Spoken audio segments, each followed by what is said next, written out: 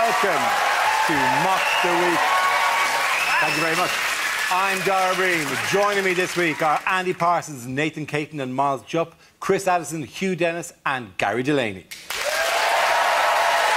Yes, we are.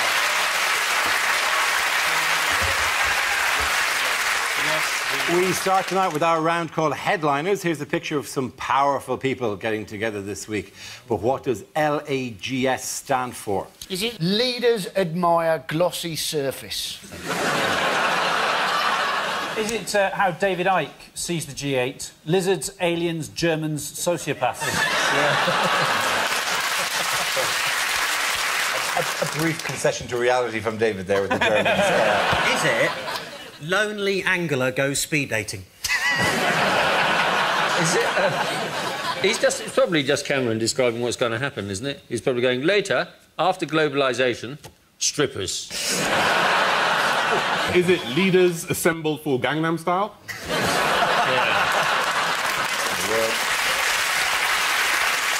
I think it might be what you can do in Ella Skinner at night, which is look at Google or sleep.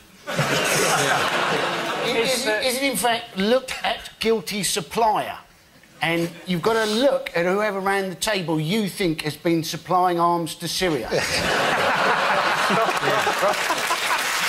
Interestingly, Putin's not making a lot of eye contact in that game, is he? He's just staring at the table. Is it in fact Nick Clegg's role in the whole thing? Liberals are getting snacks. Is it describing the G8 conference, lame attempt to give a shit? Cameron's just probably describing what's going to happen. Smash the system! Smash the system! Yeah. Well done. After we've been paid. Yeah. Citizen Addison. But is it just leaders all gather somewhere?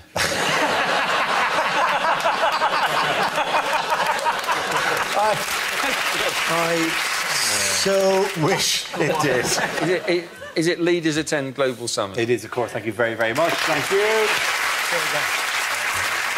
Yes, the answer I was looking for was leaders attend global summit. This is news that David Cameron has played host to world leaders at the G8 summit in Enniskillen in Northern Ireland. The two-day event saw the leaders discuss Cameron's proposals for a crackdown on tax havens, EU and USA trade arrangements and the conflict in Syria. Well, as Cameron and indeed the people at Enniskillen were the good hosts. The hotel they're holding this summit in is bankrupt. Yeah. They're holding a summit to fix the global financial crisis in a hotel bankrupted by the global financial crisis. It's like holding a session for a drug user in Charlie Sheen's bathroom. This is a photograph of the leaders outside near Lough Erne, looking for some reason like a Sabutio team, where they've been nailed to that plank. So it's like something you send away for in the Sunday Express magazine. You pay £19.99 a month. This ceramic model of the world leaders can be yours in 10 different parts. It's like a fairground shooting game for Al Qaeda.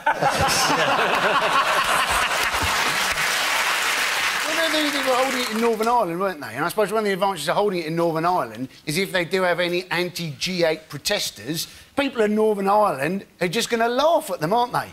You know, call that a protest. We'll show you a protest.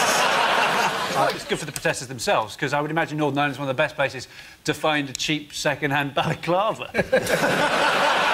I did a tour last year and I was talking about the riots in London and there was a point where I would go, did you see the riots to the audience? You know, and Northern Ireland, in Derry, they went, riots? My hole. Like a genuine civic pride in how much better their riots were than the riots. One bloke shouted, that was a shopping trip. And the reason I brought up always is because there's one thing when it comes to riots, and this may have been like in their mind, there's one thing that they have in Northern Ireland that the rest of the UK don't have when it comes to riots. Do you know what it is? A loyalty card? No. Hello, John. Hello, yeah, back again. Looting you again. Yeah. A genuine grievance? No, a piece of equipment. It's actually the UK's, but they're all stored in Northern Ireland. It's water cannons. It's water cannons. They could make those friendlier by popping a Barocca in. Hang on, if you put a Barocca into a water cannon... You just get friendly foam. It'd be like a disco. Everyone would love it. So it would be orange. It might be a bit antagonistic. Yeah. All of the UK's water cannons are stored in Northern Ireland. The funny thing is, if you ask that in Northern, everyone in Northern Ireland knows that. If you ask, hey, why were there no water cannons at the London riots? Everyone in Northern Ireland knows what. But if you ask in, say, Northampton, why were there no water cannons at the London riots? The genuine first answer was hosepipe ban. As if they didn't use it in case middle-class people pretended to riot to get their... Oh, come on, I'm rioting! Yeah. I'm rioting near the begonias. I'm rioting... what's been banned for the first time in the G8? Wives. They're not, no partners are allowed. No partners, golfing resort, Ireland. It sounds more like a stag do than a summit. Michelle Obama stayed in Dublin, I think, didn't she? And they went to Riverdance. Is that still on in Dublin? No, actually, we must have put it on specially. Literally, I think they went, what are we going to do? Do we have some dancers still lying around, you know, in parks with their legs still moving, just looking for we'll dance for cash written on a sign. Really? The Obamas think that the reason that in Riverdance they only use the lower half of the body to dance with is because in Ireland all the arms have been decommissioned. I like that. That's really good. I think that our work is done. A long journey. We got there at the end. They usually have a special programme of, like, sort of visits and lectures for all the wives. And you have to feel sorry for Angela Merkel's husband, just generally.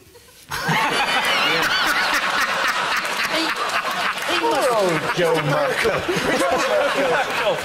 Sorry. Didn't Barack Obama talk to some of the kids before the G8 started? I thought that was good, because out of all the leaders, he's probably the best one. One, because he's obviously a great speaker, and also because most of the young white kids nowadays are talking like they're black. So, probably the only one who can relate. What else does Barack Obama get that Putin wanted? Michelle Obama. Yeah.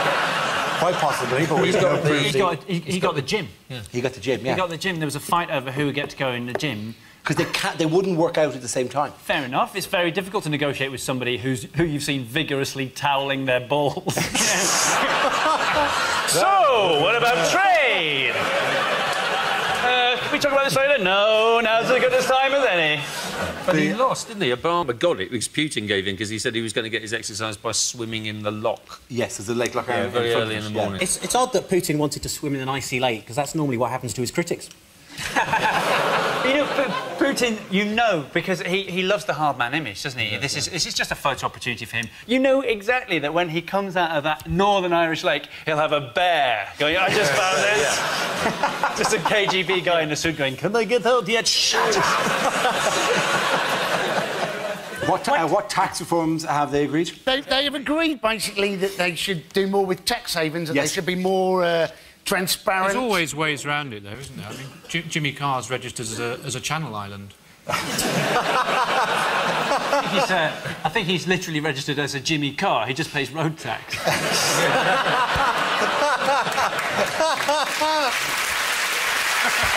Cameron spoke to things the other day about what he wanted to clamp down on. And for some reason, it sank to me that he wanted to clamp down on secretive companies in secretive locations.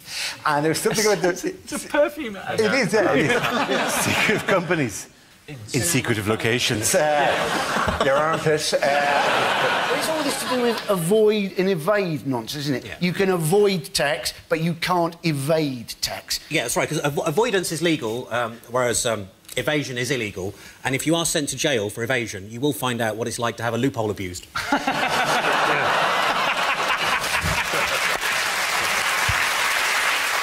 In other news, why might this be affecting children?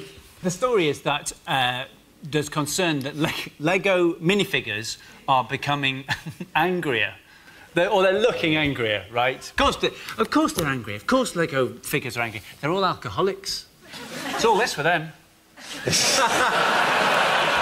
No, the report was that over the years, Lego toys have become more realistic and included more unhappy faces It's been studied by the Department of Too Much Time in Their Hands in the University of Why Don't Other Scientists Take Me Seriously? That apparently Lego figures have become more, you know, they've expressed more... And a lot of it is due to the fact that, like, now Lego have a lot of kind of links in characters, like the Hulk. It doesn't work if you have a Hulk Lego figure going, hi, I'm the Hulk, with a benign face. Don't make me placid. You wouldn't like me when I'm placid. There could be many more Lego faces that would be more appropriate, because you could have lots of happy ones, you could have miserable ones, you could have some Lego men that look quite paranoid, as if perhaps they wondered as if they were being controlled by giants.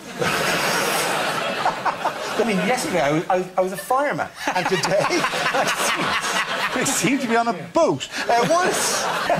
Really, honestly, you know, there's no job consistency here, like whatever. You train for one thing, you'll end up doing anything in Legoland. It's the modern life, isn't it? You don't have a trade for life anymore. Yes. We're all Lego men now, Dara. We're all Lego men now. No. Listen, we are all Lego men. This is what we would look like.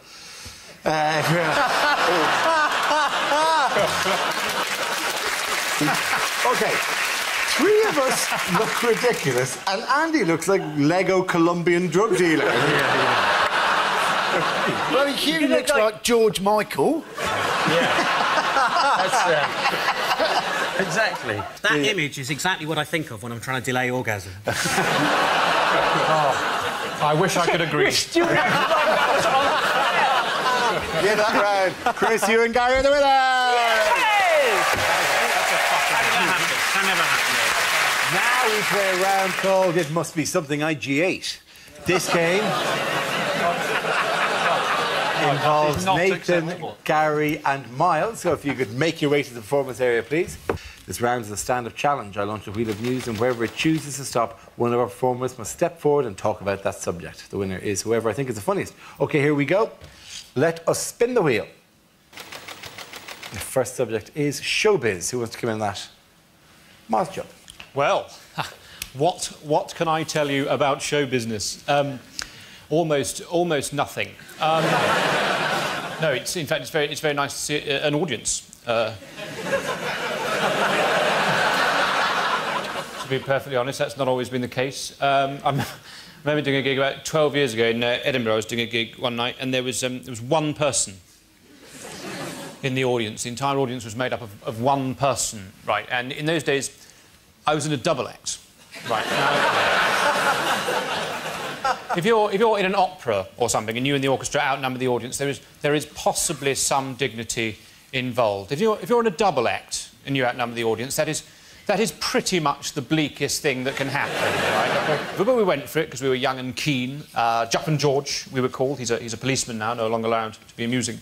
We were going for it. It was actually going all right, but after about 5 minutes, the audience, he put his hand up, and we said, you know, what is it, Joe? He said, I'm really sorry to do this to you, but I have to go to the lavatory. We had to wait for him to come back.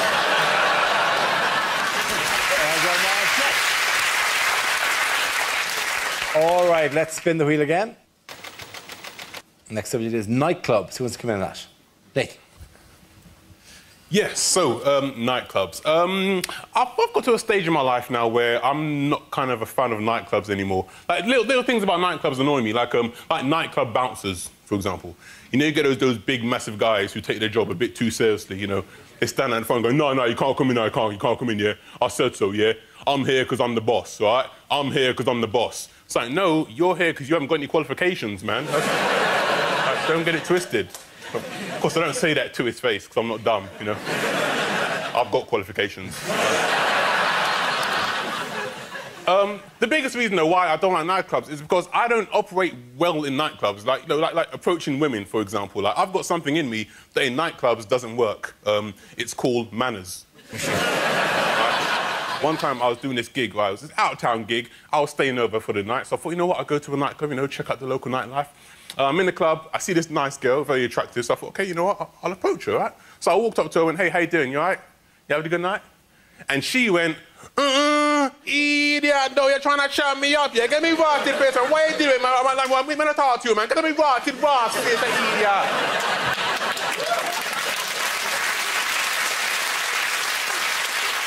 I was like, what the hell? Listen, Look, calm down. Look, firstly, all I did was say hello, trying to make polite conversation. And secondly, you're a white girl in a nightclub in Cornwall. Thank you very much, Nathan. So that leaves us with Gary. Let's see what you've been left with. Let's spin the wheel. And relationships. Sorry. That does actually look like me and my girlfriend. Apparently, in Norfolk, the marriage guidance service is called Related.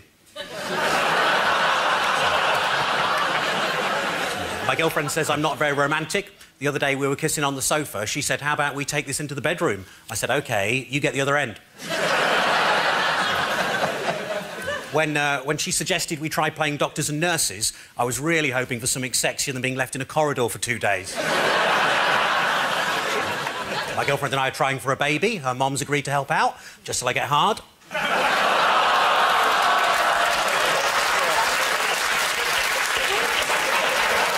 She's going to see that on telly as well, and that's terrible.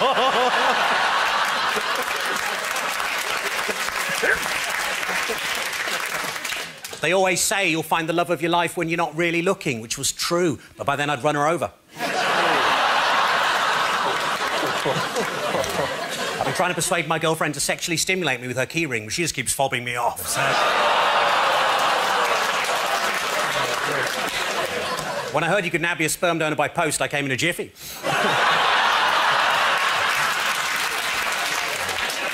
I went to a swingers club. The doorman goes, it's £15 to get in, or you can pay £20. That includes a meal. I paid £20. I went in. This oiled, naked guy comes up to me and goes, hello, my name's Emil.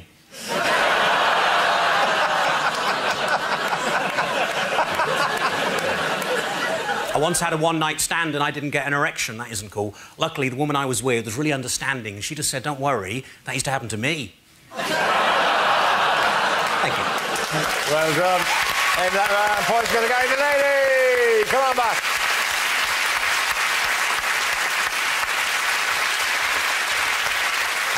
Now we play a round called If This Is the Answer, What Is the Question? On the board are 6 categories. Nathan, which category would you like? Health, please. OK, your category is health, and the answer is 8. What is the question? Is it, when talking to Barack Obama, how many black friends does David Cameron claim to have? Is it what might bras look like if breasts were arranged vertically? So, according to figures given to the tax office, how many coffees has Starbucks ever sold? Yeah. Is it, after what hour are you legally permitted to consume square mint chocolates?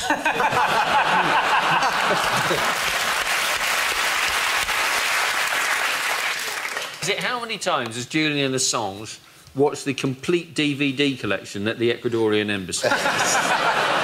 Is it, in fact, how many Father's Day cards did Boris Johnson get? Is it how many episodes of Top of the Pops from the 1970s are safe to repeat?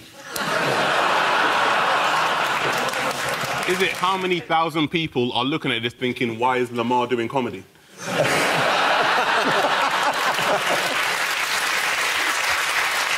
Including Lamar.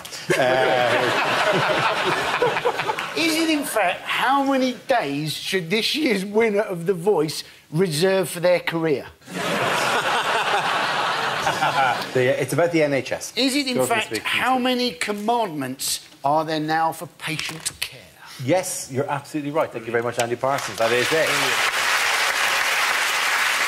Yes, the question I was looking for was how many care commandments are being proposed for hospitals to help improve standards for patients. This is the news that the Care Quality Commission proposes that doctors and nurses should be issued with 8 fundamentals of care to ensure that patients are treated well. The charter, to be displayed in every ward and GP surgery across the country, is one of a number of proposals to improve standards of health care. Now, obviously, traditionally there are 10 commandments, but they felt unnecessary to include the one about the donkey. Is there one about the donkey? What's the one about a donkey? It's an oxen, isn't it? Welcome to Mock the Week 458 BC. Thou shalt not cover thy neighbour's drip.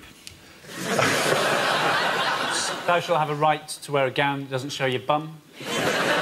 Food that can be cut with a knife. They're so desperate for money. My nan was in hospital recently and they had to kick her off her trolley because they were taking it back to Asda for the pound. I've heard your nan's off her trolley anyway. I can't offend any more family today. In other news, what has been compared this week to a bad pub quiz? Is it not the week? Yeah.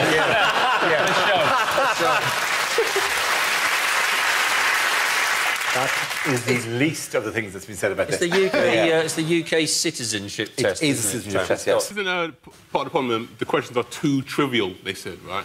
But I think they should just ask them like real British questions, like for example, what scares you more, terrorism or snow? Snow? Welcome to the country. I'll give you some examples of the question, right? Just so you get the idea of what stuff is being asked. And the problem is, you cherry pick any of these, you can make it all seem ridiculous. But they're quizzes, stuff like this. Which of the following statements is correct? The Mousetrap is a play that's been running in London's West End since 1952, or it's an environmental policy aimed to prevent mice from destroying crops. I like the way that it's like an ad for the Mousetrap, which it needs, you know.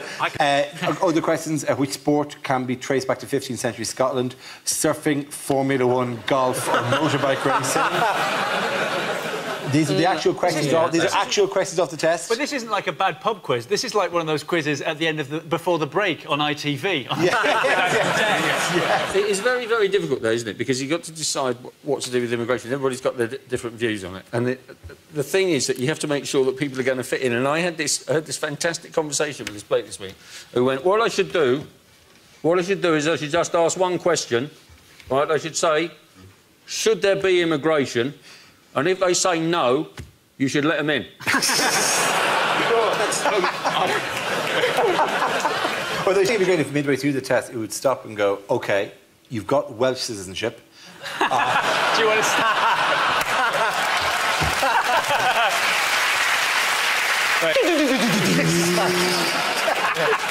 It's difficult, though, isn't it? For English citizenship, you should simply go, can you make this sound? I think all they need is, rather than have a test, they should give them more that crib sheet they give to Indian call centre workers. You know, hello, this is Tony. No, it's not Tony. What's the weather there like, Tony? Rainy. Yes. We've been found out. We've been found out. Shut it down. Shut it down. Move to Lahore. Move to Lahore. Open up again. Which publication did Charles and Camilla feature in recently? Readers' Wives. Very much not. No. They're in the Beano, so that's two outmoded institutions for the price of one. That's right, they've got a new strip called Lord Snooty and his homeopath. Yes, that's in the Beano, yes, celebrating their 75th anniversary. Hang on, what was that? Put that back up again. What the hell was that? You just popped up. No, not that one. Don't the one you hid from us. Show us that one again. Show us that one again. We've seen it. You've... That! What the hell was that? When were you planning to run that one in? Some of us come out of that really badly. Andy appears to be a baby. Andy's tiny. Andy's a baby. I appear to be Minnie the Minx or something like that. I am huge. I'm like a giant... you look like Sigourney Weaver or something. Which one of us is holding the love beads? Because they ain't going anywhere near me. Well, you look a bit like Wayne Rooney. Oh, we're all the losers there. Great, that's been done by the person who actually draws Dennis the Menace. Yes. Why are we losers? Surely that's a life win. Why would you look at me? I'm like a tree. I'm a tree with a potato with a smaller potato hovering on top of that Listen, potato. they've given me a chin that makes me look like a stealth bomber. OK, at the end of that round, the points go to Andy, Nathan and Miles. Now we come to scenes we'd like to see. So if everyone can make their way over to the performance area, I'll read out this week's topics and then we'll see what our panelists can come up with. OK, here we go. The first subject is unlikely things to hear on radio. You're listening to Radio U-Tree, the cream of the 1970s, broadcasting live from Pentonville. This is Jazz FM. You're listening by mistake.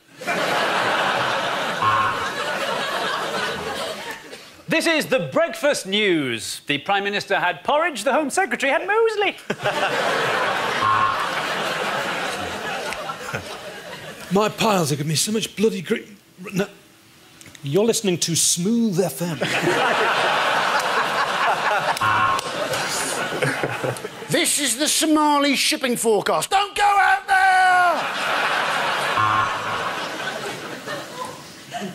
This is Magic FM. Pick a frequency, any frequency.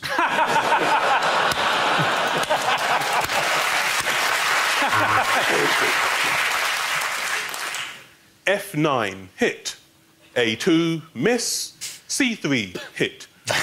That was the battle shipping forecast.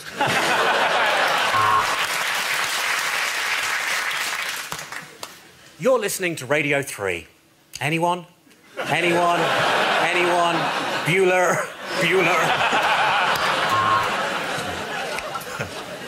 On Talk Radio today, we've been discussing what a tosser Nick Clegg is. And now on the line, we've got David from Central London.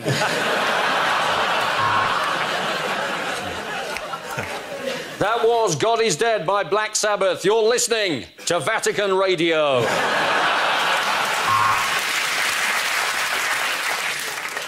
And at #1 this week, Jedward, proving that teenage girls cannot be trusted with money. Well, I'm in the eye in the sky with the travel report. I've waited 20 years to file this particular report. If I look down, I can see red lorry, yellow lorry, red lorry, yellow... Don't touch that dial! I'm defrosting a pie.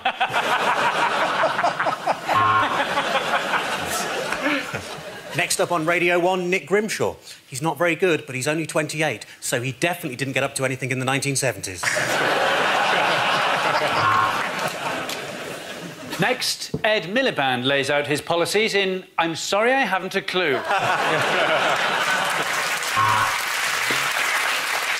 It's now 10 p.m. on Radio 4. And before the news, here's 5 minutes of free porn.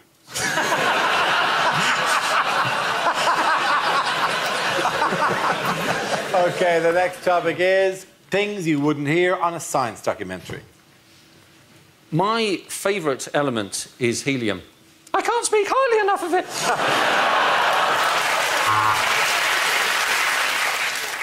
The solar system is so vast that it could comfortably accommodate your mum.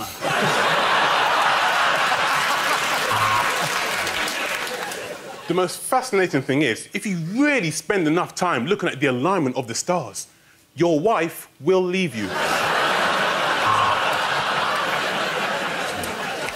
They call it dark matter. Well, whatever it is, I've tried to flush it 4 times and it's still bloody there. The light from this new, distant planet takes so long to get here that we're actually seeing things that happened years ago. And that's why scientists have named it Dave.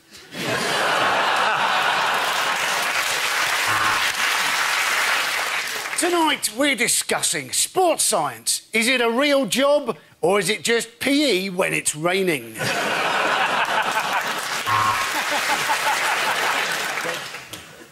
In our next experiment, we're going to prove that putting Dara O Briain in a room full of young people still doesn't make science interesting.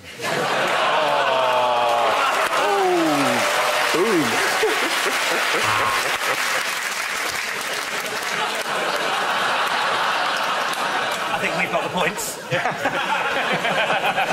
So, if we look through the telescope, we can see the biggest black hole ever found. Oh, no, I've left the lens cap on.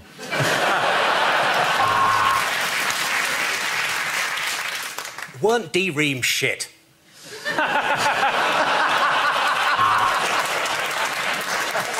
How does your granny's stairlift work? Well, it's all to do with nanotechnology.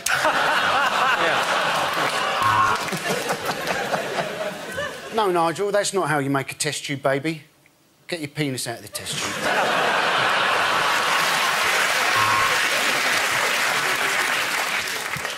So this is amazing, right? So what you're saying is that somewhere, Professor Cox, in a parallel universe, there is a me with hair. That's right, Dara. the end of that round. Nobody gets any points at the end of that round. Everyone come back. Chris, you and Gary get the points.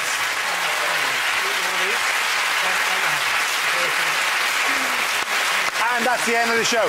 This week's winners are Chris Addison, Hugh Dennis and Gary Delaney. Get in.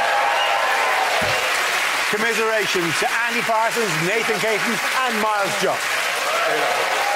Thank you for watching. I'm Dara O Briain. Good night.